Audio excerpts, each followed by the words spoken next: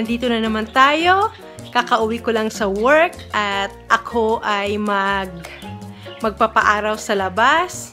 So, ako po ay magmo-mow sa labas kasi mahaba na ang aming mga grasses. Si Daryl naman ay nagkakarpentero sa taas. Tinatapos ang aming sunroom. So guys, magpapaaraw tayo para naman may vitamin D tayo. Kasi nga, ilang araw din na walang araw. Dahil nga ulan ng ulan dito. So, if you see outside, mainit sa labas guys. You guys, kung summer dito, kung may araw, lahat ng tao is masaya. So, ganun din ako. Yung parang kakashocking lang na basta umaraw, masaya na rin ako. Na dati yung sila lang mga masasaya dito. Pero ngayon, ako na rin masaya basta may araw. At hindi na rin ako guys, hindi ako gumagamit ng mga paputi sa face or anything sa body kasi puti yung asawa ko. So, they like my skin, brown skin. Kaya kahit umitim ako guys, hindi ako okay lang sa akin. Pero of course yung araw is nagpapaano talaga sa atin, yung nakaka-cause ng aging. So nagtatry din ako na maglagay muna ng moisturizer and after that sunscreen guys, para hindi naman na tatanda tayo kaagad-agad, di ba? Agad-agad lang, di ba? Okay guys, I'm going outside to mow right now. Okay guys, ipapakita ko sa inyo ang aming lawn na kailangang i-mow. Kasi mas marami pa ata ang dandelions, flowers. They're not flowers, they are weeds dito sa Canada guys. At the same time, they are herbal. Kasi yung roots niya guys, nagsiserve na gamot ata para cleansing of the liver. Pero ang pait-pait ata, so I don't really do anything like that. Pero someday I will try. So let's pick 3 before I will mow you guys. Alam na mga dandelions.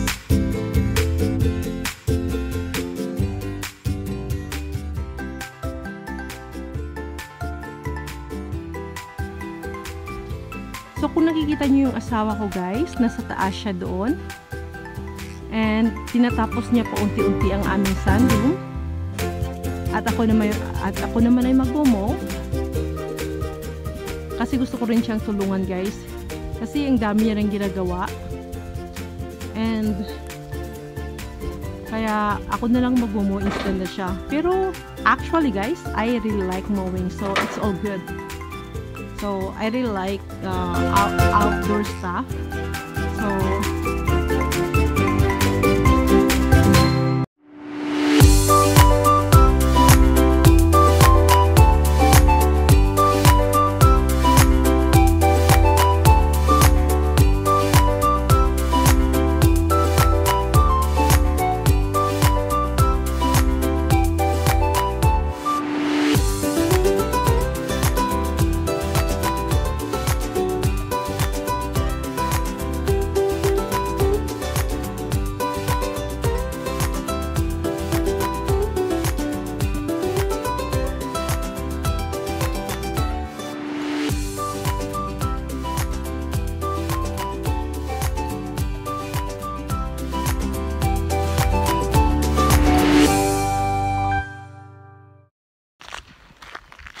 okay guys, iso-show ko sa inyo yung neighbor house namin.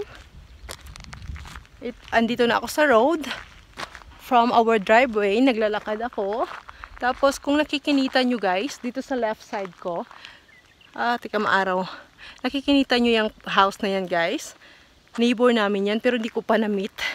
Tapos ito naman, mayroon din doon kami guys. Ayun, may isa rin doon na house. Hindi ko rin na-meet. At doon din guys, may neighbor din kami. Let's say mga 3 minutes walk. Papunta doon sa sa back forest namin guys. May neighbor din kami. Pero hindi ko pa sila na-meet kasi nga parang hindi ko alam. Di uso ata dito yung magpupunta-punta ka sa kapitbahay mo. Tapos yung katulad sa atin na, for example, sa probinsya guys, magpupunta-punta ka sa kapitbahay mo minsan, makikikape ka or makikikain ka. Pero dito guys, hindi. Especially sa country. So, parang walang pakialamanan. Pero, you know, I will gonna try to come to their place, maybe Christmas, magnanak sa door nila, and I'm just gonna give cookies. I will make cookies for them. Siguro I will do that para I will meet them. So, alam mo naman, Filipino tayo. So, ako lang siguro na I want to meet my neighbors. At least alam ko ano itsura nila or ano ang, you know, na minsan kasi pupunta ka ng grocery tapos hindi mo alam, neighbor mo na pala yung nakaka face to face mo sa grocery. 'Di ba? At least alam ko yung neighbors ko. So, I will make time for that for sure. Kakamove lang kasi namin dito last year guys, kaya parang everything sa amin is about renovation, about cleaning the yard, putting up some garden, some also madami guys, madami ditong ginagawa sa country, ang dami-dami ang after work, especially after work ko. Kaya nag-isip ako anong next na gagawin kasi parang hindi kami nauubusan ng trabaho dito guys na gagawin kahit after after work pa or after I don't know why. Wala naman kami ditong yaya guys. So wala ka ditong parents or mga kapatid na mag-help sa iyo or tutulong sa iyo na sa mga gawaing bahay or sa mga, let's say, sa mga katulad ng mowing, guys, na for example, you know, sa Pilipinas, parang wala namang minomow doon, guys. Katulad sa akin, hindi naman ako nagmomow sa Pilipinas. Dito naman lang ako nagmomow sa Canada. Kasi nga, we need to help each other dito, guys. Kahit pagod ka na sa work, you need to do something. Kasi just Canada life. Sa Philippines, pwede ka pang mag 8 hours job mo and then sa hapon pwede ka relax na lang. Mas easy yata yung sa Philippines. Katulad ng nanay ko, teacher siya, after 8 hours, pwede na siyang mag-cooking. Of course, may mga anak din, 'di ba? So, there's still lots of things to do din. Pero hindi katulad dito din sa Canada na parang yung gawaing panglalaki guys. I try to help Daryl kahit ano yan, basta I can just help him kasi dalawa lang kami dito di ba? Kaya nga mag-aanak kami para may tutulong sa amin din. So, wow, that's noisy. So how's work? Hot and sweaty. Yeah, me too. Hot and sweaty. Okay, I'm gonna make sinigang. Okay? And I'm gonna cook rice too.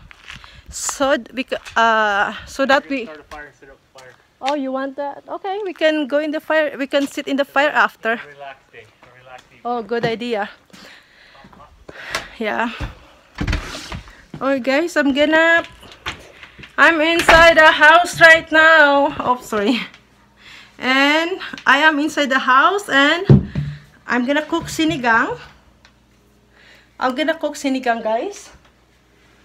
Para sa aming supper. So guys, papakita ko lang sa inyo ang niluto ko. Gumamit ako ng mga buto-buto guys, ng pork. Short ribs, I mean. And itong labanos guys, galing sa aming garden. At ito naman guys, kale, spinach, and lettuce. Ito yung mga dahon-dahon namin. Hindi ko na siya nilagyan ng talong guys kasi hindi paborito ni Daryl ang talong. At kailangan ko pang pumunta ng grocery para bumili lang ng talong kaya hindi ko na nilagyan. At hindi ko na rin nilagyan ng beans kasi wala kaming beans guys. Kung ano lang mayroon, yan lang ang gagamitin. So, okay guys, kakain na kami ni Habi. Mukhang masarap guys. Maasim-asim na siya. Sarap sana to kung may kangkong pero okay na to. Masustansya rin yung kale guys kale at spinach. So. Smells wonderful. Why do I have a fork in here?